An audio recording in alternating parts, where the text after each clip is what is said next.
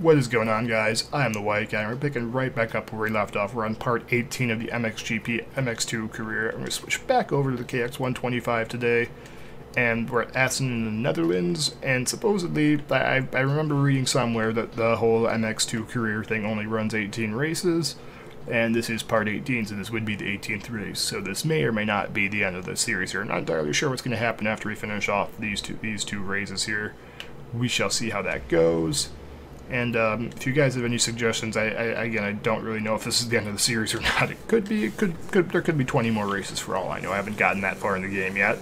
But if you want to see more, if you want to see me do the MX1 career mode, or just stop after the MX2 career mode and only just do multiplayer, or there are other fun stuff like when I was like that front flip video kind of deal, and just only do multiplayer in that, or if I should just stop with the game completely, you don't want to see it anymore, which I doubt is going to be the consensus, or if I should just cover DLC and updates and types of that stuff, because I tried to do some, while I was sitting down to record these next few videos to finish off the MX2 career series, I tried to do the Supercross or Arena Cross multiplayer racing, but there's nobody doing it online, because I feel like most people probably aren't going to buy it, because in my opinion it is not worth $5 for that one tiny track. It's just not worth it. It's kind of ridiculous. But that's the deal behind that. We may have another video coming out on the Supercross track just so we can get more than one, because I don't know, I feel like I'd probably want to play that track more than once if I paid $5 for it, but you're not allowed, you can't use two-strokes on it, you can't use custom bikes or custom skins on it, you have to use the factory teams on it, which I personally do not understand at all why they decide that you have to use all of the factory teams. You're not allowed to have your own stuff on the track, and I don't understand the logic behind that decision. But that being said, that was a good bump in the corner right there. Let's try and yeah, there you go. There's a good turn right there. This was good. I just don't understand the logic behind some of their decisions. Like, you can't, that little rewind button you have to have bound to your R1 or right bumper button. You can't rebind the replay for whatever reason. They just decide you have to lock it down, so you can't have your rear brake on that. Like some of the decisions behind this game, they just make no sense, and they're not done to the benefit of the consumer, which in my opinion is because there really isn't any competition for this game at all. It's like, I would say MX vs ATV is competition, but MX vs ATV Supercross Encore is broken, and it's just, I haven't touched that game in a long time. If I ever do play it, it's just to make a couple videos on it here and there. It's just not any, I just don't have any fun with it. It's just, I think that, I don't know if it's a flop in terms of sales, but in my opinion, it flopped hard for actual being a game worth playing. It's just no fun. Like, they just, whatever they did to that, it's just, the game was ruined, and I did not enjoy it at all. There were a couple of bits that got interesting, but so much of the game was just broken. It didn't really work on PC, and the way they're doing the DLC is just splitting off. I don't know how it's like on consoles, but there's nobody playing that game on PC anymore. And the way they did the DLCs, it just broke apart the community into people that have it and people that don't. So if you say you buy whatever their overpriced track DLC is, and then you want to play that on, this is all in MX vs ATV Supercross Encore, by the way. But if you buy their DLC tracks and then say you want to play those in multiplayer, well, guess what? You can't, because 99% of the time people aren't going to have it.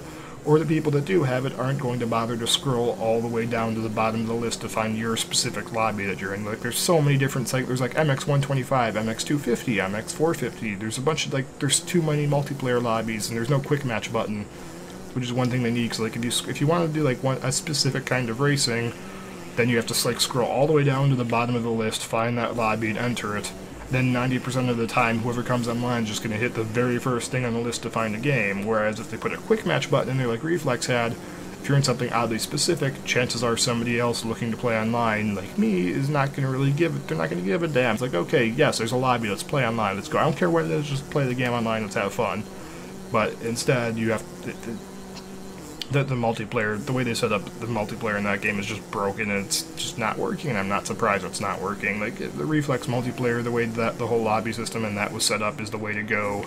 The way they have it now is just not, it just doesn't work it just doesn't condone competitive racing and multiplayer. It's just not very good in my opinion, and it needs to change, but realistically I don't see that changing, because what I've seen from Nordic Games or Rainbow, whoever made that, is just they're milking people for money based on previous games in the franchise.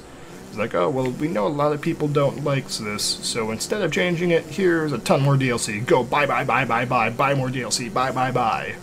It seems like they're just milking people for money at that point, based on the whole people having good expectations from previous games in the franchise. But I don't know what's down. I can't really say that for sure because I don't really know what's going on the back end and all that. If they were a little bit more transparent with what was going on behind the scenes there, that might be a little bit easier to know for sure. But for looking in from the outside, it looks like they're just milking people for money, and I don't know. Don't know how true it is, but that seems to be. It's not even just them. That's the case with like a lot of games today. It's less of make something people want to enjoy, and more of, okay, make this game come out. What can we possibly do to suck as much money out of people as we possibly can to get out of this game? And I don't know. This is a whole other rant. We just got second place there, and we probably need to take a win at some point in here so we can not lose reputation points and make sponsors happy with us. So we need to pass up Hurlings. So we need to take Hurlings in the next race for sure. So okay, we didn't lose any reputation yet. We're still gaining credits, so we'll have a lot to put into the next bike we pick up. But the whole 125 thing might make it a little bit difficult to catch Hurlings if they're on 4 strokes, because the 125s aren't really, 2 strokes in this game just aren't competitive with the 4 strokes in the same class as them. It's just, you just get blown out by the 4 strokes if the people on the 4 strokes remotely know what they're doing. But there's some more starting gate, which kind of the neat shots of the starting gate. 15-second board, there we go. One of those may be the thumbnail for this video. You will find out in the future, though. We're gonna break the camera again. Let's find out. Nope. Oh, we just got a terrible start right there. Just absolutely terrible. Dead last off the start. Alright, so we're doing our best here to try and run them down. Okay, Benedict Parnold already went down right there off the start, and he better be behind. He's not even behind us. He went down, and he's still ahead of us. That's kind of ridiculous. I just don't understand how this game works sometimes. So you need to start slinging down some passes quickly, though, to get ahead of the field before it starts to split off. Oh, we almost ran off track a little wide right there. Poked it back. This does seem like a track that could be the end of the series here, though. I don't know. We'll see. That'd be a neat thumbnail right there if we could get like a slow motion of everybody's bike going across the line, but we unfortunately can't. So we're just doing our best to run through the pack here and past the Monster Energy Kawasaki's and through the iPhone thing, which apparently is just like some brand of Japanese oil, as far as I can tell. I'm not really sure, because that's the other thing with this game. All these. Like, I want to say in the last video, there was like that ISIS banner, not the ISIS banner, that ISIS sponsor looking thing, and now there's like all these sponsors, they just don't know what it means. It pulls me out of the game a little bit because I know none of these. It's all a bunch of European crap that I don't know anything about. I know Fiat, they make American trucks now, I know Fiat. Hopefully their trucks come with spare transmissions. Apparently they still don't, but, you know, to each their own. If you want to drive a Fiat, go ahead. To get a little shit talking and to piss off some of the people and make some interesting angry commenters, as we tend to do, because it drives conversation. And that guy just did a really endoed the crap out of that. Did a Ronnie Mac coming back out of the track, as we're gonna pass him up pretty good. Almost got the cheater line on the inside right there, and I think those are supposed to be whoops. Maybe, not really entirely sure. Maybe they're rollers. I don't know at what point does a roller become a whip. I don't know. We've debated this before. Alright, there we go. Maybe it's like the roller becomes a whip when you can't backflip it. MX versus ATV Supercross. I don't know. Because I remember in that game you can literally backflip whoops, which is kind of ridiculous. And again, somebody else in first place just went down, and they're still just chugging away at first place. But we need to seriously start laying down some more passes. Okay, there's Hurlings. We have to get ahead of him. We'll try and make a... Oh, we slammed him out and shut down his passing line right now. Oh, your bike's just faster than me. That's not fair. You're getting shut down. Oh, endoed off the track. Come on. Endoed straight off the track there. That was kind of... Glad we built up the points lead early on, because that was kind of ridiculous that we did that. That's, I didn't realize you could do stoppies in this game, but we just did that off the... That's, you learn something new every day, and today I learned that you can do stoppies in MXGP 3, apparently. Even when you're not touching the front brake and you're only touching the rear brake, you can still do stoppies pretty well, apparently. We just need to make up a lot of pass dunks. We fell back to 10th out of, like, 4th right there. This is actually being a struggle now. These 125s are hard to keep up with the 250s. You really gotta, like, actually hit all the lines just right to be able to make this work. And even when you do hit the lines just right, that they actually literally have faster bikes than you being on 250s. This is just a struggle. Trying really hard. Again, they're outrunning me in a straight line, and there's nothing you can really do about that, other than the bike apparently deciding it doesn't want to shift up into 5th gear when it's running at the red line in 4th. Oh, launched off the track again. That is gonna, this is just, yeah, we're throwing the race away. This is it. At least we got the points lead built up before this race, because this is just brutal. We're just getting destroyed right now. Alright, come on. Let's make some more passes. Let's try and at least get into the single digits for positions, and they'll be okay with that, because we have a pretty, we have like 100 points lead built up in the overall championship right now, so we can afford to lose a few here and there, which just seems like what we've been doing more recently, trying to build up some more drama to make it a little bit more exciting, so we're not just running away from the AI. Alright, there we go. That was a good corner. That was a really good corner. Alright, yeah. If you pass these three guys, we should be in single digit positions. Oh, he caught a really nice rut right there. He got us a good turn. To 10th, we didn't pass. Come on, just get me into single digits. Get me into single digits. Now we just can't even catch this guy. They're just faster than us flat out in a straight line. There's nothing we can do about that except for trying to take the inside line in the corners and lay down passes. Okay, we're back into single digits. Alright. Can we get a pass for 8th made, perhaps? We'll find out. We could get an interesting shot of like 4 people going across the finish line at once, or we could try and get more positions. So we hooked a rut through that corner. That's going to help us a lot.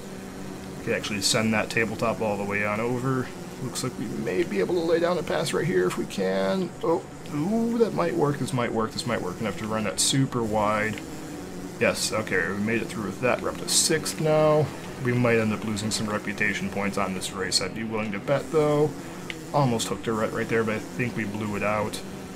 Come on, pass him on the inside. Nope, not gonna happen.